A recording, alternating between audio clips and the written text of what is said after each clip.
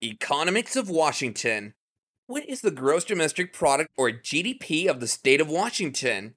The state of Washington's GDP hit $577.2 billion in 2022, up 3.6% from the year before. Washington's GDP has increased to an annualized pace of 1.6% over the 5 years until 2022. The state of Washington has had the second highest GDP growth rate in the United States during the past 5 years. Gross state product, also known as GDP, measures a state's economic production by tallying the value added by all of its industries. It's a standard metric for gauging the prosperity of a given state. Where does the most money come from in Washington state, and what are the biggest industries there? Curious to know more? Well, stay tuned for that. Hello there everyone, and welcome to the channel. Don't forget to subscribe to this channel and press the bell icon to never miss an update. Having said that, let's get on with it.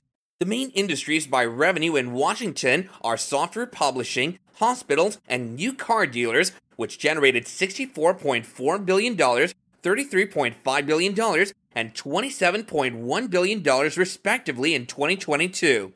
With 85,000, 44,782, and 36,491 employees respectively in 2022, Amazon.com Inc., Microsoft Corporation, and the University of Washington were the top 3 employers in Washington.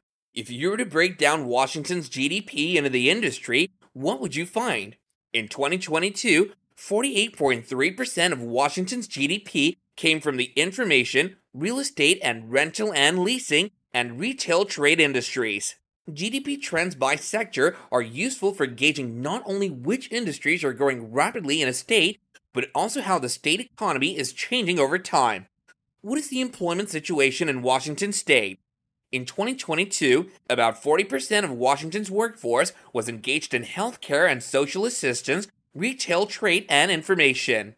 Understanding how employment is changing across industries can provide light on how quickly some parts of the economy are expanding or decreasing in comparison to the rest of the state's economy. In what ways are evolving employment patterns influencing the state of Washington? Washington will be the 15th most populous state in 2022 with 3,646,555 workers.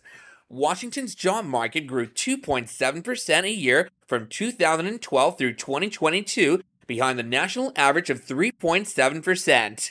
Healthcare and social assistance employed 521,532 in 2022, followed by retail and information. Washington's 4.9% unemployment rate in 2022 ranks 49th among the 50 states. Washington's unemployment rate has trended down by 1.1% from 2012 to 2022, trailing the U.S. economy. Employment trends can indicate an economy's health and labor market tightness or slack. Lower unemployment rates indicate tight labor markets, whereas faster employment growth indicates a robust economy. How much disposable income does the average Washingtonian have? The disposable personal income, or DPI, or disposable income per capita, is the average amount of money left over after paying income taxes in a country. Washington's DPI in 2022 was $60.6 thousand compared to the U.S. average of $56.6 thousand, which positions it 21st out of all 50 U.S. states. Because changes in disposable income reflect the level of aggregate demand, the health of the labor market, and the stability of household finances, it's widely considered a leading economic indicator. What can we learn about the health of a state's economy from looking at construction trends there? When compared to the other states in the United States, Washington comes in at number 7 in terms of its non-residential construction spending in 2022 at a whopping $5.2 billion. In 2022, Washington ranked 11th in residential construction spending at $252.7 million. There was an annual increase of 4.7% from 2017 to 2022, with a total of 55,907 building permits issued in Washington. The construction industry is vital to a country's economy because it generates jobs, wages, and taxes. In addition, the construction industry supply chain includes other industries like manufacturing, wholesaling, warehousing, transportation, real estate, rental, and leasing services.